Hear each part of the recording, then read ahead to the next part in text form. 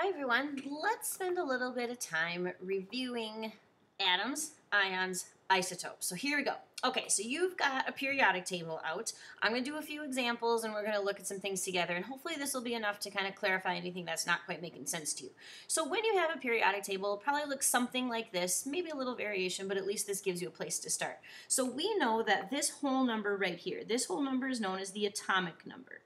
So this is the thing that defines the atom, atomic number, and then that is going to tell us the number of protons because it's the proton that defines the atom also.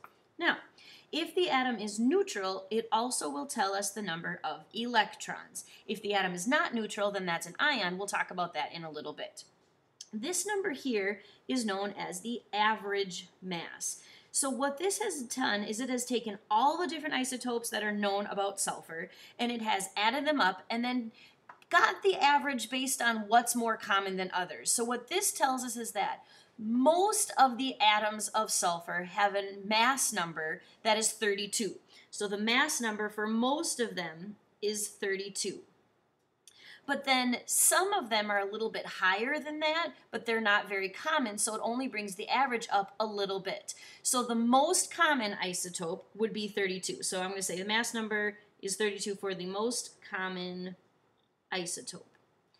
And then that's going to help us with some information. So anytime you've got that average mass on a periodic table, if you don't know what the actual mass number is, you can round this to the nearest whole number, so just the whole number, and then that gives you the mass number for the most common isotope. So that's an option if the mass number isn't given to you. And the reason that that's helpful is because remember, the mass number minus the protons equals the neutrons, because the definition of mass number is protons plus neutrons equals mass number. Now, the reason I wanted to review all of those things is because now you've got some information that helps you with all of the different particles in the atom. Oh, and I see that that has gotten covered up. So let me rewrite that. So mass number equals the protons plus the neutrons. Okay. So now you've got all the pieces that you need in order to figure out how many protons, neutrons, and electrons are in this sulfur atom. So we're going to say that there are, for number of protons, there are 16, because that is the number of the atomic number. Now this is a neutral atom, so there are also going to be, there are also going to be 16 electrons because the positive and the negative charges need to balance out. Now, to find the neutrons, I didn't give you the mass number, so we rounded off to the most common mass number, which is 32, and then that's our mass number. So we're going to take 32, maybe do it over here. So 32 minus the 16 protons will also give us 16 neutrons. Now in this case, all three of them happen to be the same. That won't always be the case, so don't assume that that is something that's always going to happen. It just happened to be this case because the mass number was 32. If the mass number had been 33, if I'd given it to you, then that would have been, of course, a different number of just the neutrons. Okay, so that kind of summarizes some of those other things. Now let's go ahead and do a few more examples. So let me get to some free space here. Let's take a look at this one. Silver. The atomic number is 47. This is the average mass, but it could tell me that the most common mass number is 108. So let's take a look at this for silver. So silver has 47 protons, and that comes from the atomic number. So the atomic number is the same as the protons. Because there's no charge on this, then there's also going to be 47 electrons. That's just kind of part of the definition of atomic number. When there's no charge, plus and minus balance out. Now, because it doesn't give me the mass number, I'm going to get the most common mass number by rounding this. So I'm going to say that the mass number for this particular most common silver is 108. And then I can use the mass number to find the neutrons because mass number, by definition, mass number minus the protons equals the neutrons. So the mass number of 108 minus the 47 protons equals, and you don't have to worry about it. If you can't do that math in your head, just use a calculator. So I've got 108 minus 47 equals 61. So then there are 61 neutrons. So then now I would know a little bit about what this atom would look like. So what I would do then is I would draw my nucleus. So I could have my nucleus here, so 47 protons, and my 61 neutrons. So there's my nucleus. And then what I would do is I would draw lots and lots of electrons. And I'm not going to do the right number right now, but you would draw 47 electrons to get them all to make that electron cloud. So then that's what that atom would really look like. So protons and neutrons go in the center, and there should be 47 of these. Again, I'm not going to take that whole time to do 47, but you can see what that would look like. It would create this electron cloud around the nucleus. So that's just another version of examples. So that's atoms. So if just a neutral atom, positives and negatives canceling out, using the most common mass number to find neutrons going that way.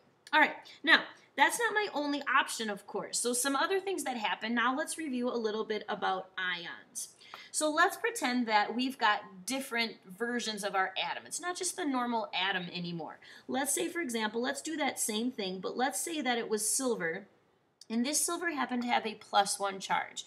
Well, remember that positive charge happened because you have less electrons. And because electrons are negative, you got rid of something negative, so now you're going to be positive.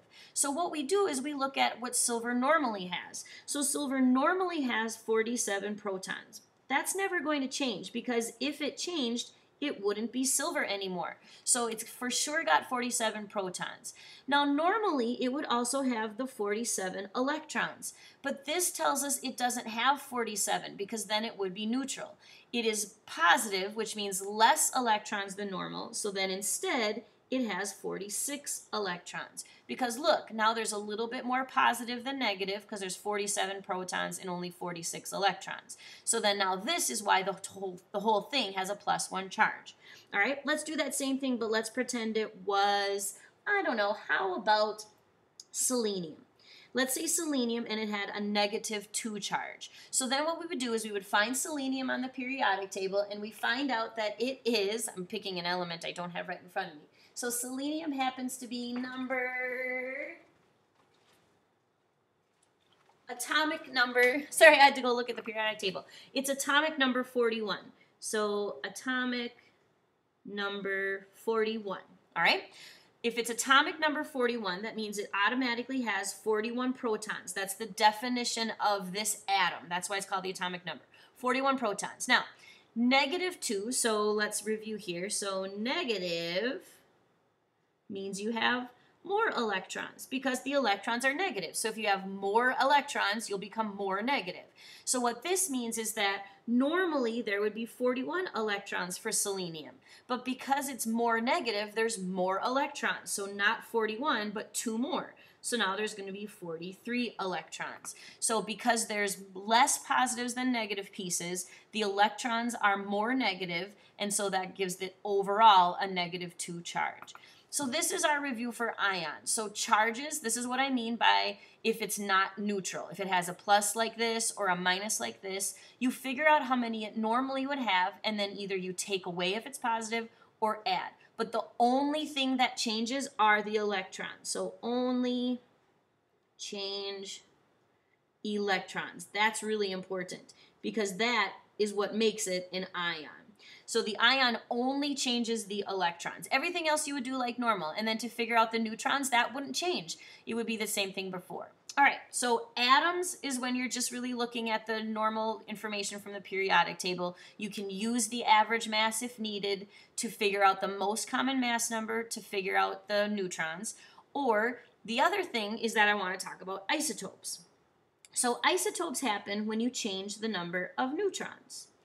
So we're going to say that this only changes the neutrons. Okay, so I'm going to highlight that too. So when you have an isotope, everything else is exactly the same. So let's take a look at this. So let's do carbon-13. So carbon-13 means what happened is it's still carbon, so that doesn't change. So nothing is different about that. So let's say carbon-13. Carbon always has an atomic number of 6. That won't ever change, which means that there are 6 protons, because that's by definition.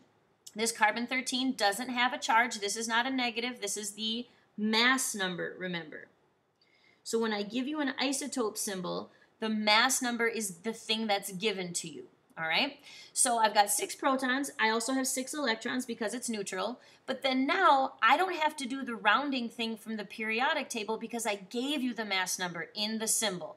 So carbon-13.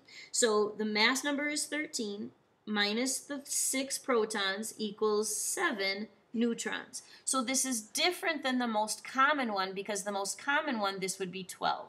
So then we say there's 7 neutrons. So then to draw that, you would put your 6 protons in the middle.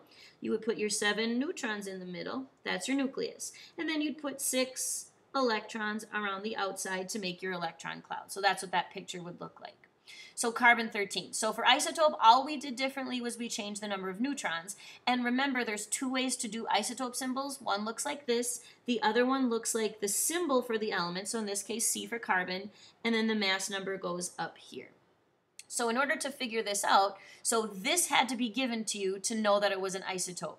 If that number was not given to you, you would just round the average mass on the periodic table. So in this case, this would round to 9. That would be the mass number of the most common one.